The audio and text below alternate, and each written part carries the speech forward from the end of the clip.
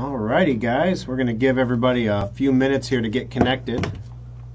Let everybody get all connected up here while we get started. But I want to welcome you in to the After Schrock. I apologize it took me a little bit long to get it started there. We had some callers left on the line after the end of the program, and I wanted to make sure they got their questions answered, so I had to take care of those guys real quick. Yeah, we went ahead. Like I said, last 5 minutes of the show, everybody calls. That was more calls in 5 minutes than we had the entire program. So 4 callers and 3 of them in the last 5 minutes. Gotta love that. Callers make the show. It makes the show a lot more interesting to have people there actually, engaging with the program. But that's all right. I'm just glad we had some callers at all, so that's good. All right, so basically, it was hilarious. I fell for big tech. So, okay, I admit, guys, I was 100% engaged in all of the political stuff shortly after the election. I've come to similar conclusions as many people have about the election.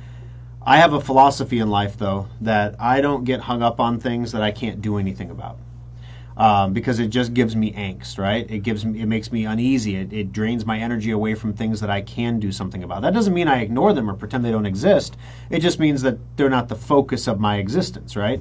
So, I look at Liberty Daily once a day. Some of the stuff there is on Mark. Some of the stuff is moonbat stuff. I don't really look at Drudge anymore because I can't trust it. I don't know who's running it anymore. It's obviously changed. I still listen to Fox News in the truck, because what else are you going to listen to? I tried watching Newsmax TV, but it's a giant echo chamber. And that's not what I want in my news. And I guess this is something, I was talking with Scott about this during the breaks here, and I was like, I wish there was a media source I could go to that I could trust to give me the stories, right? Just to give me the information. Scott raised a good point. He goes, all the kids coming into journalism now, they're working for peanuts. They have less experience than ever. They're there because they have an agenda. They want to change the world, and that's what you're going to get. That's what you're going to get. And then, of course, there's the business aspect of it. You have to please your audience, and Fox News has learned that fact. In fact, we made a comment listening to Fox News during the breaks here that boy, they sure have made a hard turn, haven't they? All of a sudden, they're getting real conservative all of a sudden again. It's like somebody up at the top realized, ruh-roh, we had a problem. So I don't know. I don't know. I know we're living in some crazy times right now. I don't know what's going to happen. I do understand that constitutionally, the President of the United States has not been determined yet, constitutionally speaking. Totally get that. Every indication from every source you can see is that it's going to be Biden. Because that's every indication from every source. And I don't mean source like media source. I mean like the electors that are going to go vote are going to say they're going to vote for Biden. So unless they send different electors or those electors flip for some reason, it's going to be Biden, right? So again, all I can do is prepare for an eventual Biden administration that's not going to be business friendly, that is probably not going to be actually run by Joe Biden, but run by other people. But then isn't that the lesson that we've learned in the last 4 years? That the people that you thought were running the country aren't the people that really run the country. It's the people who work in the departments that run the country who run the country. The people you can't fire. The people you can't identify. The people that say one thing and then do another thing. So it's really hard. The more of this you consume, it's really hard not to get really cynical on government as a whole. And a lot of us we're not exactly fans of government to begin with, but wow, why don't you just do your basic functions and get out of my face? So anyway, the reason I'm bringing all this up is during the show, a person, can't remember his name just yet. Let me pull this up real quick because I haven't actually checked to make sure that I'm broadcasting successfully at this point. Let's compute this. I want to make sure I've actually got, there we go. Yeah, 65 people watching, so I better have audio. Is there a way not to have Android device screen time out when watching a web browser? Okay. So we got some questions here, so my audio must be good. I recorded a whole slew of training videos this week, only to realize after an entire day of recording that my microphone was on the wrong source. I watched the first video, it was great, then I tweaked a setting, and then I continued the setting that I tweaked disabled my microphone. So I'm very, very focused on making sure my microphone is accurate after losing a whole day of work. So we had a we had a question from a viewer on Facebook during the show asking me to talk about Operation Snow Globe. And I'm sorry, there's something in the news about Sidney Powell every day, and before the whole election thing, I didn't hear anything about Sidney Powell. I don't know who Sidney Powell is. I don't know if she's really as good as the left or the right says she is, or the devil incarnate the left says she is. I don't know. I don't know what her interest is. I don't know where she's getting the money to do the lawsuits. I don't know any of this stuff. But anyway, she's a factor in all of this, and she's got this this interview or something about this thing called Operation Snow Globe. Okay, so I'm like, what is Operation Snow Globe? I've never heard of this before. So I popped open a tab in my browser. Now you have to understand, guys, we're in the business of optimizing websites for clients. 90% of the search public uses Google. So if you're a business and you want to get more business, you have to rank on Google. You can hate them, you can kick them all day long, but there's a saying that says, don't let your politics get in the way of your investments. And if you're a business, that's your investment, you need to rank on Google. Okay? So my default browser is Google. So I do a search for Operation Snow Globe. First result, Operation Snow Globe, 26 people charged in Northeast Ohio drug bust. That was from 2017. Next article, Cleveland car shop owners sold and stored heroin, fentanyl, from 2017. Operation Snow Globe, third result, drug bust. Fourth result, Operation Snow Globe, drug bust, from 2017. Next result, battery-operated snow globes at Wayfair.com. Next result, 11-inch Christmas snow globe lantern musical on Amazon.com. Next up, Operation Snow Globe KND code module from Fandom. Well, I don't even know what the heck that is, but that is not about any kind of political or election stuff. Result number 9, alleged drug rig fugitive arrested, from the Daily News in 2017. And result number 10, shoebox stories, Isabella and a snow globe. Those are your top 10 Google results. I went to duck.com after I realized, Scott and I are looking at each other like, what does this person want me to talk about a drug bust from 2017 for? Is there some conspiracy theory thing I don't know about? Like, what's going on here? No, and he says, no, it's this thing about Hillary Clinton taking a bribe back in the day from the former chief executive of Overstock.com. And I remember seeing that headline, but I didn't read the story because, number one, newsflash, Hillary's corrupt. That's okay. The former CEO of Overstock.com, he had the commercials with the big O and the woman that was dressed in all white, and she was like, oh. That's all I remember about Overstock.com. He hung out with Glenn Beck a lot back in the day. He was a big Bitcoin supporter. I remember that about the guy. None of those things really register on my I should know what this guy's up to meter. So, guy that I don't really care about tells me something I already know. Don't read the story. So anyway, that was it. So I did a search on Duck, basically. And on Duck, my first search result, now of course I'm not counting ads here, but my first search result is Operation Snow Globe, Overstock founder admits to bribing Hillary Clinton. Next result, Operation Snow Globe. This is from 2020, so it's not the drug bust. Next one is Patrick Byrne, Operation Snow Globe. Next one is Operation Snow Globe on Investment Watch. Next one is Operation Snow Globe on the Citizen Free Press. Next result is Operation Snow Globe, 26 people charged in a drug bust. Okay.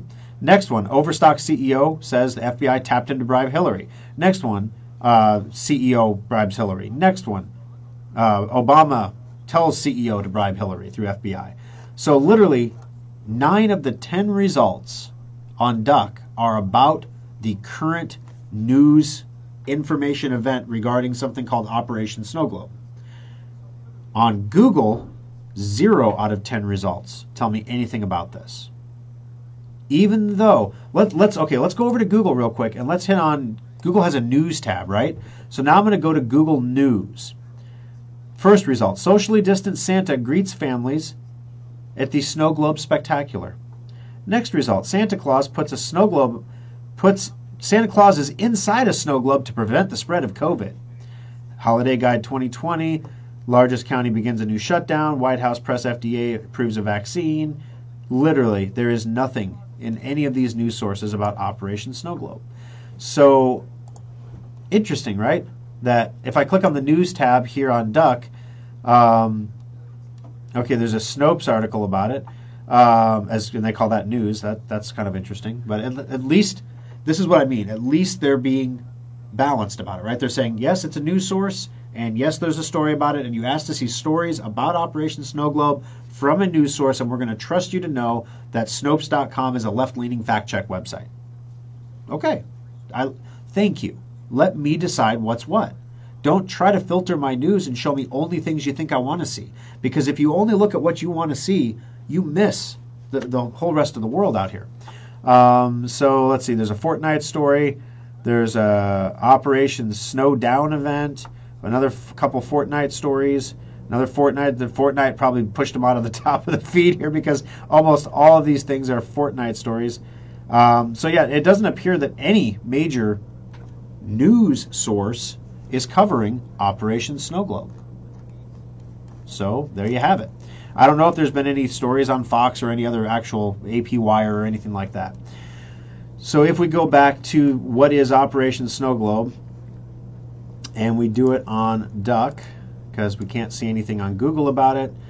All right, this is beforeitsnews.com, inthematrix.com, USSAnews.com, investmentwatchblog.com, and citizensfreepress.com. The only one of these I've recognized as possibly even close to a news source, I would have to say, and I'm stretching it here, like someplace that I would trust for news, like someplace that I would go to and say they have professional reporters.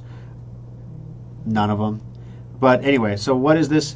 Basically, the concept of the story is that that when the Obama administration included Hillary, or basically when they thought Hillary was going to win, they wanted the ability to have leverage over Hillary when she was president of the United States after Obama left office. So they went ahead and the FBI recruited the CEO of Overstock.com to put together an $18 million bribe to get 10 minutes in a room with Hillary Clinton for a client. We want to facilitate a meeting. We're willing to pay you, $18 million for this meeting. Will you take the money and give us the 10 minutes? And she did. There you go. That's the story. She didn't win. She didn't get elected. So it was $18 million poorly spent. But now, for whatever reason, this is all coming to light later, probably because Biden has hinted that he might include Hillary in his cabinet somewhere. Secretary of Defense, Secretary of State, something like that. I don't know. So anyway, there you have it. That's Operation Snow Globe. All right, let's go through the comments here. Bill, good to have you. Mitch, thanks for joining us. Good morning. Do you remember the blueberry? Did I remember blueberry? Let me tell you about the blueberry scones. People at Hy-Vee finally caught on that I'm looking for blueberry scones because they're always out of them. And every time I come up to the counter, I'm like, do you have any blueberry scones back there perhaps that are cooling that you'd like to put in a container for me? And they never have any. So every time I went into Hy-Vee, I picked up a container of blueberry scones. Sometimes they had two, but it was the last two. So I grabbed them both.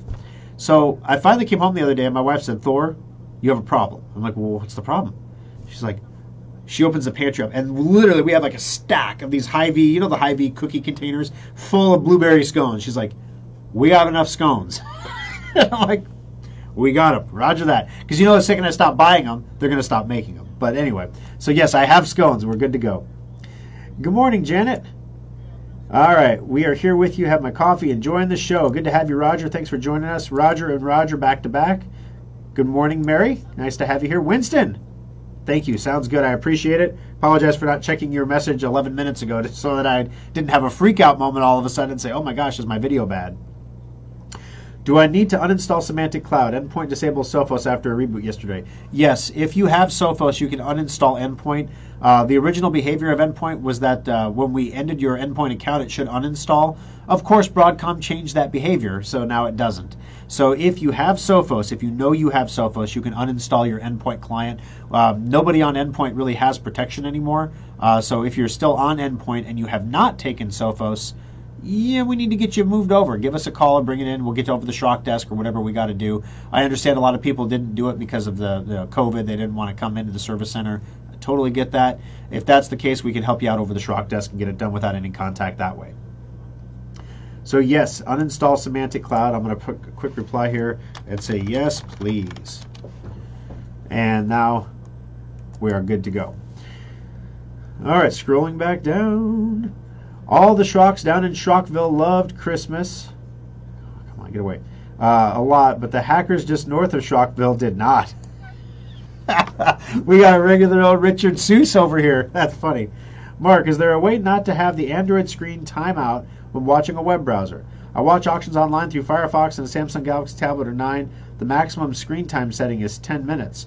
Not that I'm aware of. I know that there are settings in apps that will keep the screen on for indefinite periods of time, but not in a browser itself. Well, I mean, the browser is an app, of course, but I don't think there's a way to do it on the browser. You're just going to have to touch the screen every few minutes. You know, that's honestly going to be your best way to have some kind of interaction with it. It will be keeping it on. Also, Joy Bear suggested that Dr. Joe Biden would be an excellent choice for the Surgeon General. What an idea. That's why I get all of my news from The View. You know, God bless you, John. It takes all types to make the world go round. There is a lid for every pot. And I can appreciate the fact that you are an epic Joy Bear fan. We love you anyway. Good morning from Round Rock, Texas, says Carolyn. Be sure to look to the southwest sky shortly after sundown to see the great conjunction of 2020. What is... I saw another headline, again, about something that I have no control over, the great conjunction of 2020, and something that... It was something apocalyptic is supposed to happen. I don't know. What's next, right? I mean, seriously. I'm not even going to say it out loud. The most important thing is to show how corrupt the FBI is. Again, you know, I hear you, Ron. It's hard, you know. You want to believe that these institutions that your entire life have been revered. I mean, they made a whole series about the FBI called The X-Files, right? Every kid in the 90s wanted to be an FBI agent because you got to go hunt for aliens, you know. And then you find out that, you know, every organization is run by humans. And humans all have the same flaws. And then you just compound those flaws over a period of time with no consequences. And then all of a sudden you have a situation like we're in now. And you wonder how you get out of it. And you wonder what the options are to get out of it. Or how you can get out of it even. I don't know. I'm not going to dive down into the weeds on this because reasonable people can have different opinions on politics. And that doesn't mean we can't all be friends and we can't get along, right? That's one of the things that really discourages me about the media compartmentalization. I mean, it's like I've got people in my Facebook feed that annoy the heck out of me when they post things that I disagree with. With that said, they can also post things that are really funny that we can all laugh about together and we can be connected. And I think that's a good thing. Doesn't mean that we're going to vote the same. Doesn't mean we want the same things for our communities. Doesn't mean, you know, the other day there was a post for the Papio Pub.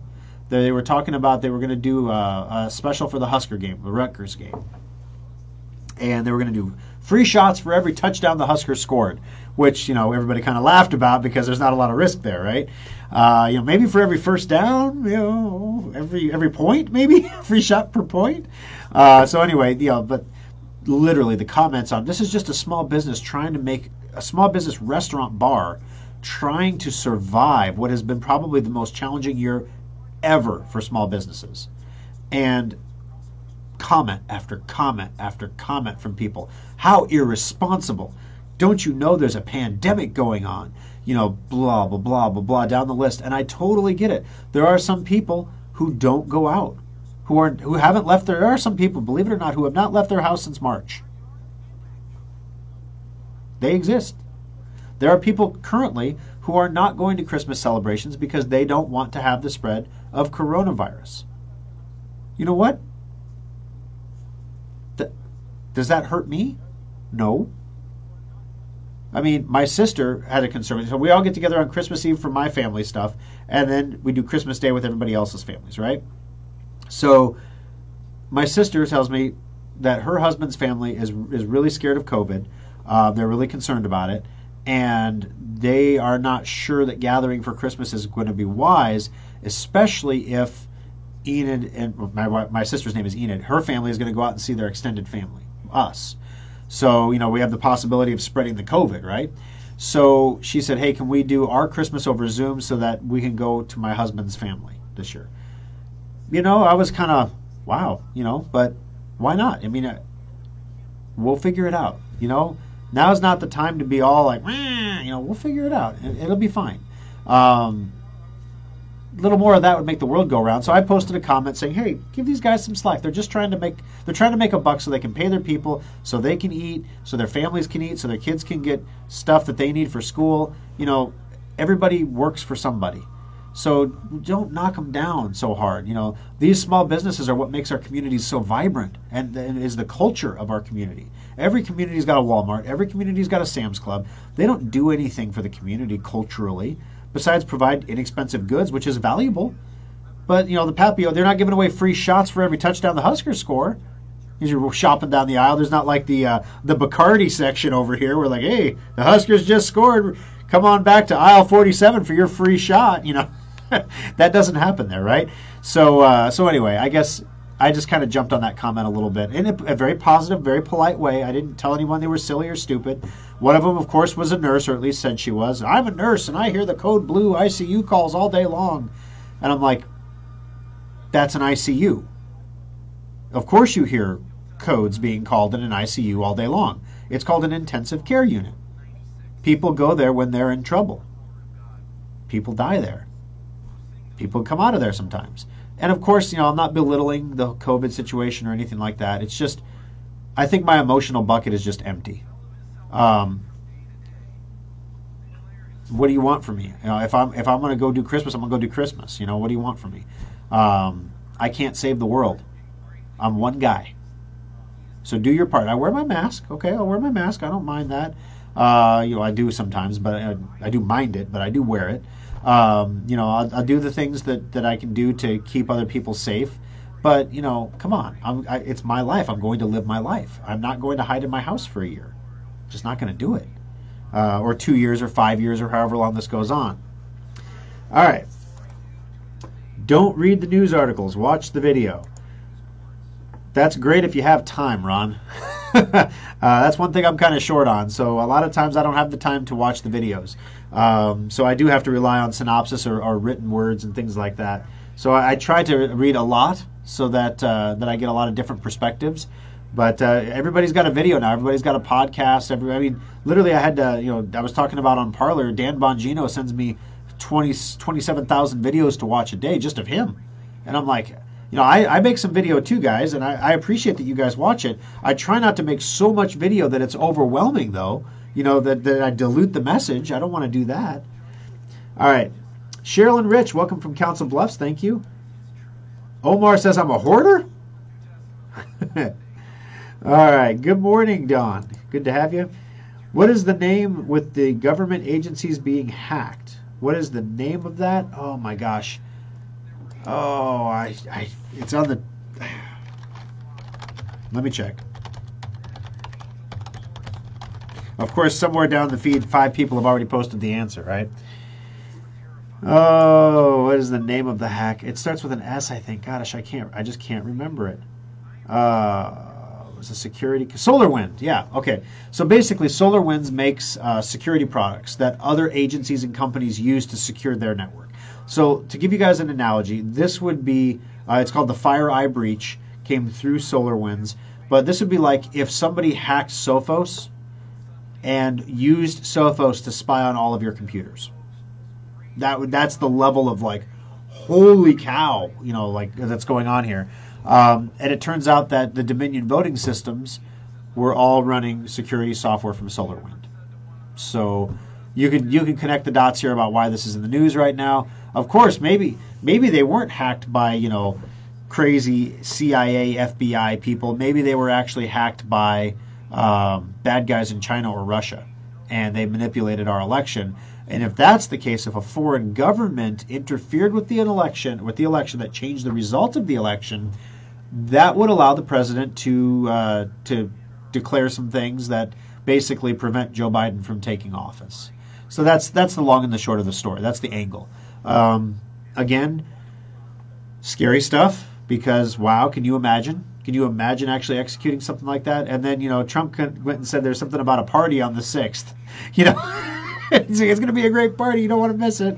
It's like, okay, I'm kind of wondering what's going to happen here. Oh, golly. Good morning. Do you have any advice on Bitwarden password manager? Bitwarden. I've never heard of Bitwarden. Basically, for password managers, the one that I know is good is LastPass.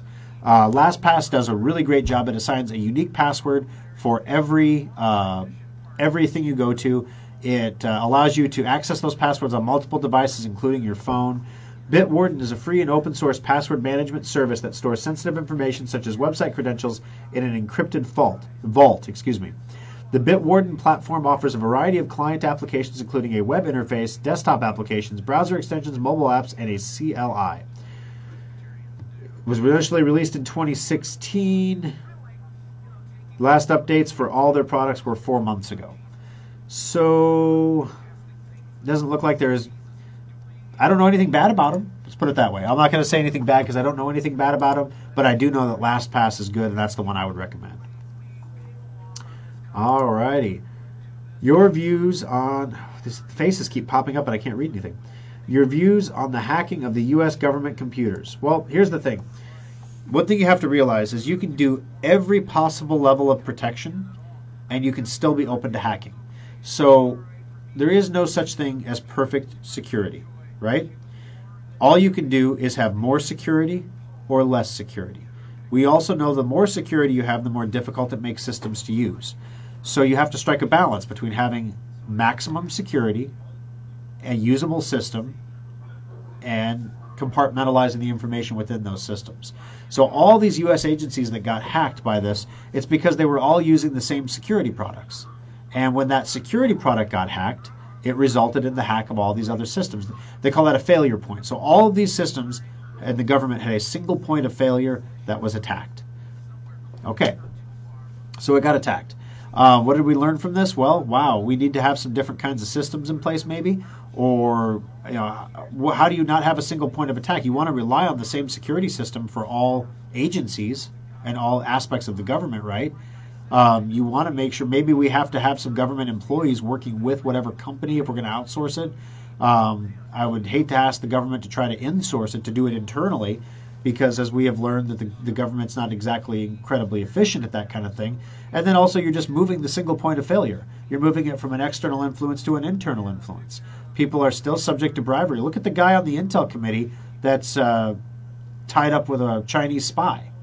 You know, it's like, it can happen to anybody, right? So anybody in a position of power is going to get potentially compromised. So how do you secure the stuff? So the thing you can do is you can increase your security as much as possible, full well knowing you're never going to be perfectly secure. This is what a zero-day vulnerability is. This is a vulnerability that nobody knows exists until it's exposed, and then all of a sudden you're like, oh dang, and then there's a patch for it. And that's why Secure Updater is so important. Get the patches for the software when it's released. Because if you wait 2 weeks, you're just getting exposed more.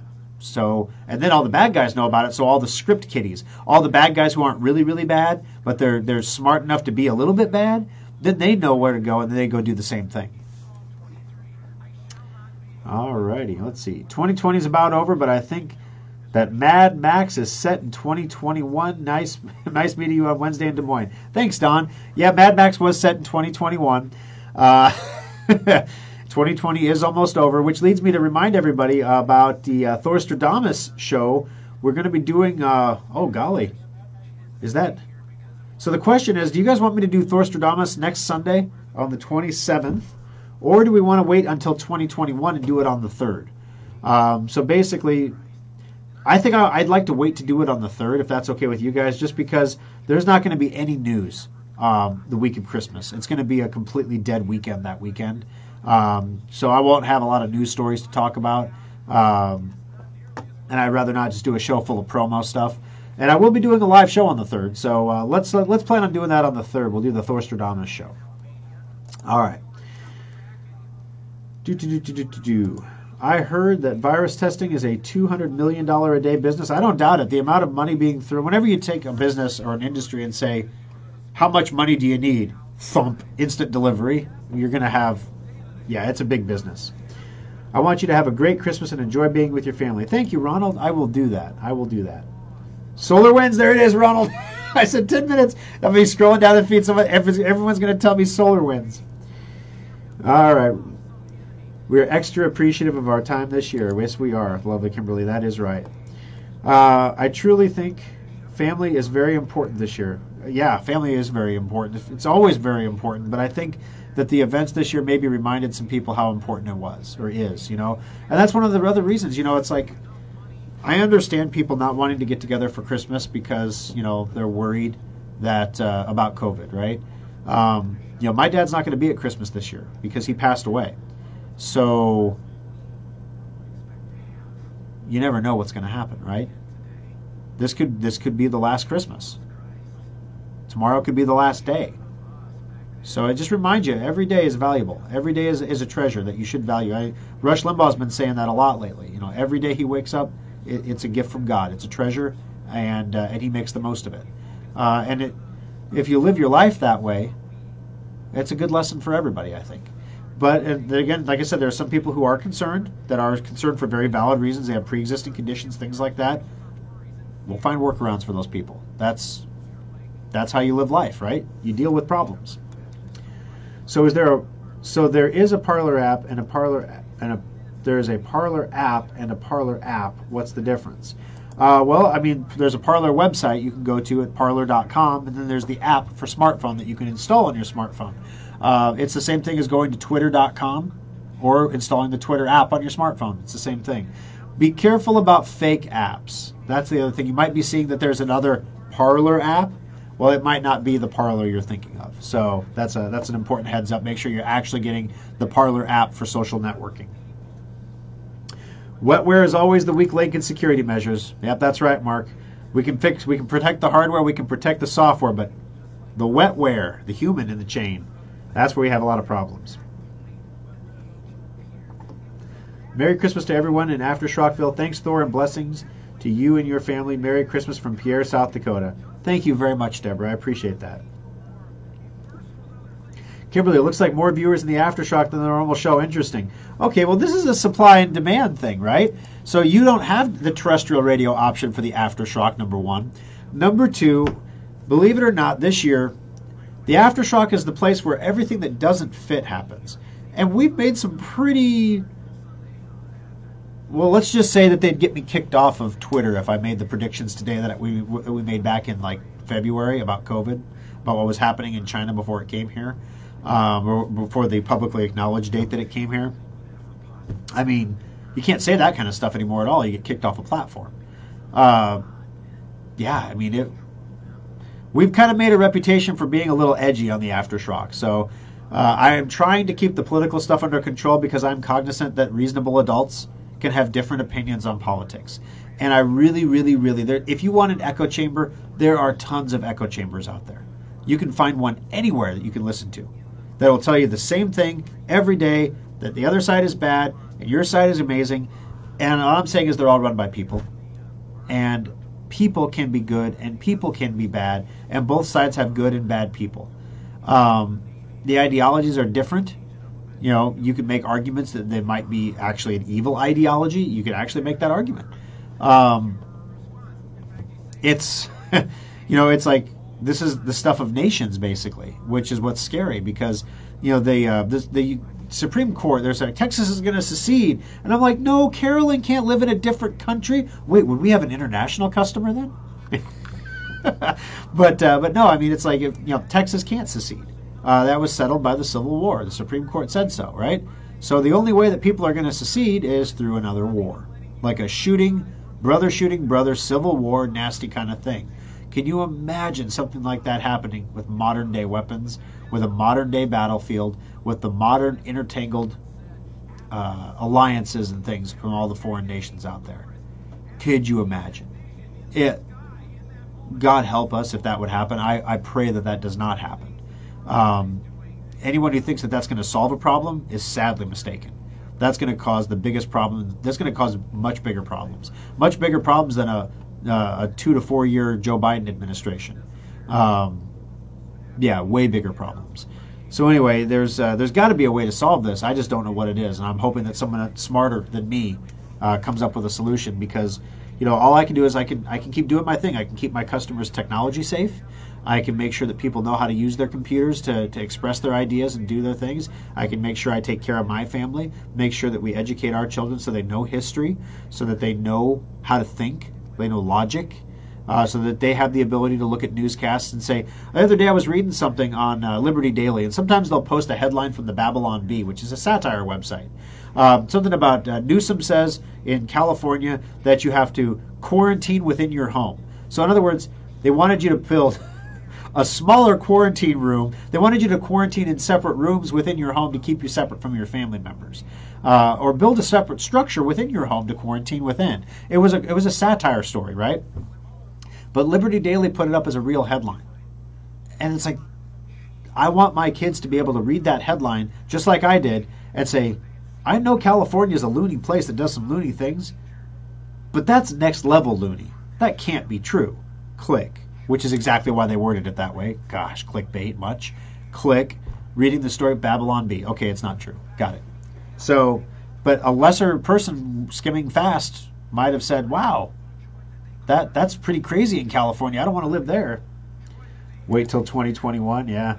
Off topic, sorry, my bank will not allow a Coinbase link. Google search says many banks say Coinbase is not trusted. Have you had any problems linking a bank account? You can't bank with a big bank and use Coinbase. Sorry. You can't be with U.S. Bank. You can't be with Bank of America. You can't be with Westgate Bank. Go with a community bank. I had no problem setting up my Westgate Bank account or now my Cornhusker Bank account to work with Coinbase. Works perfectly. So you go with a community bank. You're going to thank yourself. It's way cheaper anyway. The fees that you're paying at the big banks are astronomical right now. Alrighty. Thor, look at the spelling of parlor. Oh, yeah. Yeah. Did I spell it wrong? Let's see here. Oh, I didn't spell it wrong, but yeah, parlor. Yeah, Parlor. So yeah, it's spelled differently, so watch out for that when you're getting the app. Good call, Ronald.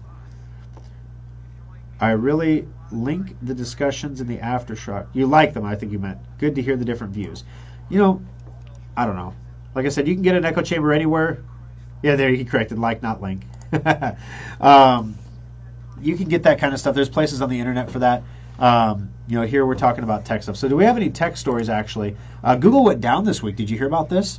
The Google Gmail, Google Docs, YouTube users all got hit by an outage. It lasted about 4 hours on December 14th.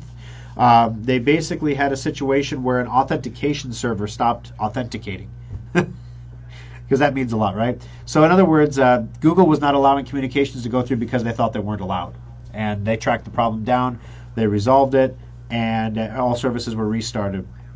If you had a problem with your Nest thermostat or your Google Home smart speaker, those products were also impacted by the outage. It looks like the majority of the outage was experienced in the United Kingdom, actually. Heavy in New York, heavy in Florida, the Miami region. The rest of the country just had moderate outages. I did have some difficulty earlier in the week with Gmail. I was sending myself a message about something to transfer a picture from my phone to my email so I could attach it. Excuse me. Oh my. And it wouldn't go through. And I thought, that's weird. And then, of course, it went through, it bounced back to me saying my email address was wrong. And I was like, that's not true. I know my own email address. So if you had some problems with Google earlier in the week, it wasn't you, it was them. All right. 50 minutes in, guys. Got to wrap it up. I have to actually go into the Papillion Service Center because we have a guy that dropped off an Ethereum mining rig that I need to fix. It's not mining, basically. Gosh, if you haven't been following Bitcoin, $24,000 a coin, guys. The low this year, right when COVID hit, when the stock market tanked, Bitcoin dropped down to $3,000. And now it's at $24,000. Everyone asks me, what's going on? Why is it doing this? And I'm like, well, it's complicated. Number one, they need another bubble. The financial markets need another bubble. I mean, that's the way that our markets work, like it or not. And everything else already is in a bubble. So where are you gonna pump? So all these institutional investors are dumping money into Bitcoin. And I'm not talking about little money. I'm talking like there was a company last week that announced that over the past year they have been quietly buying $1 billion in Bitcoin. Other companies spending $100 million, $50 million on Bitcoin. And the problem is that Bitcoin is mined by people with Bitcoin mines. And so it can only be produced at a certain rate. And the faster you produce Bitcoin, the harder it becomes to produce, with the goal of maintaining a static rate of Bitcoin production, right? So if Bitcoin production remains static and Bitcoin demand skyrockets, from institutional investors, necessarily supply and demand, the price is going to go up, right? So that's one of the reasons why it's going on. Reason number two is the debasement of currency. It's scary to look back historically and look at what's happening right now and wonder how can we do what we're doing with the US dollar right now? And I get why we're doing it. I understand all the reasons and rationales, but do you know that for every dollar in existence at the start of 2021, we have printed 40 cents this year? We've increased the M1 money supply by 40% in a single year. If that's not funny money, I don't know what is. So yay, they're going to send you another $600 check. Woo! Don't spend it all in one place. You notice the prices of things are starting to go up? Well, they've been going up all year, but the prices of things are going up. Did you notice the number of discounts are fewer this year? There's not as many sales and special offers. Well, that's part of cost increase, right?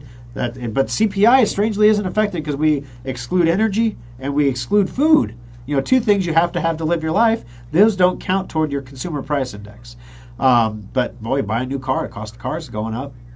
Buy a new freezer. Can't buy a freezer, stand-up upright freezer for under $700 now. You can't buy a mini fridge for less than $150 now. Remember when mini fridges were like $50? When I opened the Des Moines Service Center, we got a steal on a mini fridge for $109 on sale. And we were watching for it. Glug Glugs, the water glug things. Literally, it dispenses, it's a plastic thing that dispenses water, and it has a heater and a cooler. Okay, so some are a little fancier than others. $100. Wow. Why are things so flippin' expensive all of a sudden, right? So anyway, the price of things is going to continue to go up. That's going to be necessarily what happens. Eventually it has to happen. The problem, the reason it hasn't happened previous to this is because we've exported all of that inflation to China. So China will produce our goods at a lower price because the labor costs less. They sell us the goods, allowing our businesses to resell them at a lower price, basically, and make a profit. Well, now if we shore everything back to America, we're paying American labor rates for things. Americans want more money than people in China do, or even if we send it out to other countries. And this is happening, and wages in China have upward pressure too. So as the wages even in China start to go up, just from 25 cents an hour to 30 cents an hour average, let's say, that causes a 10% price increase in America. It follows down the chain, right? So imagine if we bring everything back to America and do it all here. You're going to be paying double or triple for everything you buy. But your income isn't going to go up double or triple. That's what I'm afraid of. That's the boogeyman in the room that I'm looking at like, that shoe's got, if we keep doing this, that shoe is going to drop. It's got to. If we don't keep doing this, the shoe drops now. So I understand why they're doing it. But, yeah, I wouldn't mind diversifying my assets a little bit, which is exactly why now there is talk in Congress about, watch this story really close, banning self-custody wallets for cryptocurrency. In English, right now, you can have money in your wallet, and you can have money in your bank account, right? Imagine the government came out and said it is illegal to have cash in your wallet. Wallets are illegal. You can't have any mechanism for holding cash that you carry with you. They're all illegal. You have to keep all of your money in the bank, and you can carry a plastic card that allows you to access your money in the bank. That's what they want to do to cryptocurrency. Because right now, anybody can have a wallet. You can put it on a little card and give it to a friend. It's a private wallet. You know, nobody knows that wallet exists. It's on the blockchain. Nobody knows who owns it. Nobody knows when you're going to access it, if you're going to access it. Do you know how much Bitcoin on the blockchain is lost forever? Because people sent it to the wrong address and there's no way to take that back? Gone forever. So yeah, I mean, it's a big deal. If they ban self-hosted wallets, which would mean Bitcoin is a huge threat to the banking industry and distributed finance things. I have an account right now with a company called BlockFi. I'm happy to give you a link because I get a credit. If you sign up, ask me for a link. They're paying me 8% interest on my money. If I leave it in Bitcoin, they're paying me 6% interest in Bitcoin on my Bitcoin. Where can you go in America and get that kind of a rate? And you say, well, Thor, Bitcoin is risky. Well, you're putting your money in the stock market. We can all admit that's in a bubble right now. Is that not risky? You're going to put your money in property? Commercial property, that's not risky right now. Personal residential property, watch what happens. It's got to eventually expire. The eviction moratorium is supposed to expire in January. When that expires, the number of people around the country that are going to get evicted are going to be massive. There's going to be a lot of sudden vacancies and a lot of people looking for places to live. Is a landlord going to rent to somebody that didn't pay their rent for years before? Or the landlord's going to be so desperate for income they're going to let anybody in as long as they promise to pay a deposit and pay the rent going forward? Never had anything like this happen before, guys, ever. So is that not risky? Yeah, I mean, the risk is everywhere. Everything is risky right now because everything is unprecedented. So the best thing you can do is put your eggs in many baskets and try to get along as best you can.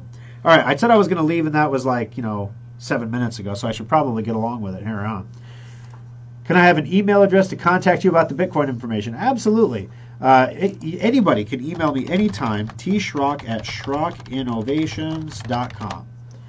So tschrock@schrockinnovations.com is the email address that I carry around in my cell phone. You can reach me there anytime.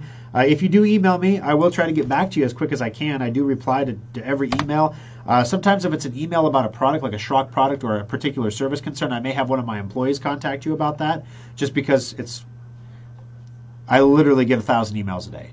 Not all of them are customers, but some of them are. And I try to respond to everybody, but I only have so many hours in the day. But yeah, if you want to contact me, I'm happy to share my BlockFi link with you as well for my affiliate code. Yay!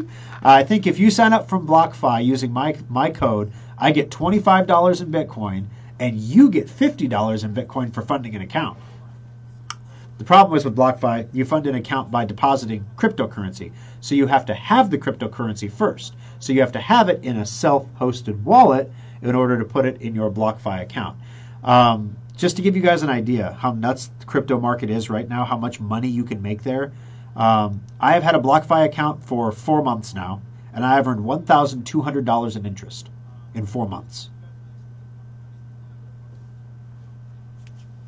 Give me that in a savings account at Bank of America, maybe a money market account. You can't find that.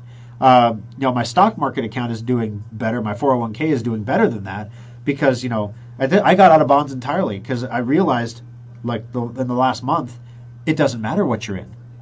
If they debase the currency, everything's got to go up. Everything.